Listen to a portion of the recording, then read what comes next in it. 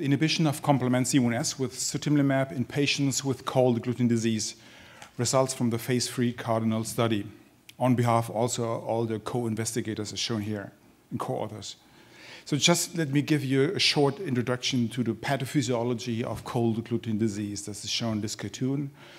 Cold agglutinin disease is characterized by autoimmune reactive IgM, typically reacting with the I antigen on the red blood cells. They bind to the red blood cells, and what they do, they activate the classical complement pathway via the C1 complex. The C1 complex then, the activated complement system, then activates C4, C2, forming the C3 convertase, and C3 convertase then cleaves C3 into C3a and C3b. And C3b opsonize red blood cells, and this leads to extravascular hemolysis, typically in the liver, but also to a minor degree to intravascular hemolysis mediated by the membrane attack complex, causing intravascular hemolysis. Sutimlimab is a monoclonal humanized antibody against C1s. It blocks C1s, and therefore it stops the classical complement pathway and therefore blocks extra and intravascular hemolysis.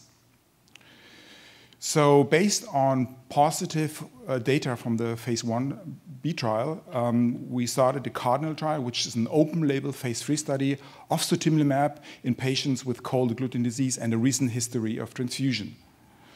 The key eligibility criteria shown here being baseline hemoglobin below equal 10 grams per deciliter, active hemolysis, at least one blood transfusion within 6 months of enrollment, exclusion of secondary forms of cold agglutinin disease, so-called CAS, and no treatment with rituximab within 3 or 6 months before the start of the treatment. The patients were screened, all the eligibility criteria were proven, and patients were vaccinated.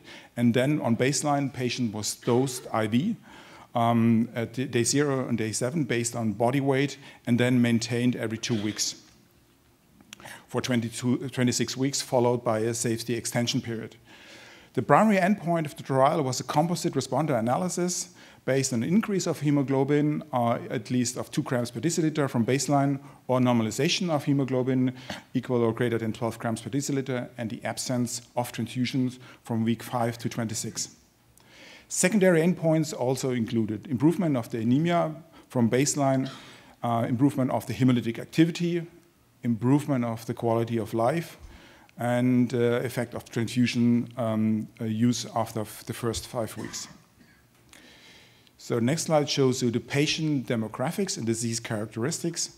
Altogether, 24 patients were enrolled, mean age being 71 years, a slight dominance of female patients, 62%, that had 3.2 units of blood transfused prior 6 months of the inclusion in the trial, and almost 2/3 of the patients had at least one prior targeted therapy within the last 5 years. Baseline hemoglobin being 8.6 in mean gram per deciliter. And all the other characteristics were in line with patients with cold agglutinin disease or in trials for patients with cold agglutinin disease. So this slide shows you the results. Sutimlimab was efficient and showed rapid response, here shown by the reduction of the bilirubin. Bilirubin is the exquisite marker of extravascular hemolysis in cold agglutinin disease, and it went down immediately after the start of the treatment within hours and normalized rapidly within 1 to 3 weeks. With the reduction of the hemolytic activity, we saw a dramatic improvement of the quality of life. It was 7 points improvement within the first week, which is dramatic, and they already started with a mean baseline fatigue of 32, which is really bad and shows the dramatic situation of the disease. And the mean improvement of the FACIT-Fatigue scale was 11 points from baseline to treatment assessment time point. The hemoglobin also improved by 1 gram within the first week and by 2 grams by week 3. The mean hemoglobin increase being 2.6 grams per deciliter. Along with this, we could clearly show that complement activity was blocked, as shown by the Wieslab classical complement pathway assay going down, as well as with the reduction and blockage of the C3 convertase activity, we saw an increase of total C4 in the 2 normal levels. How about the safety? Here's the safety summary of Part A of the Cardinal trial. 22 patients had at least 1 AE. 7 patients had at least 1 serious adverse event. None of those serious adverse events were related to the study drug.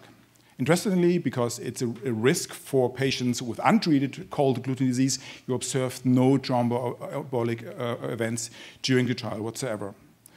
And also, being a risk for complement inhibition, we saw no meningococcal infections. All 22 patients that completed Part A enrolled also into Part B. Here's the summary and conclusions. Sutimlimab is a first-in-class selective inhibitor of the classical complement pathway.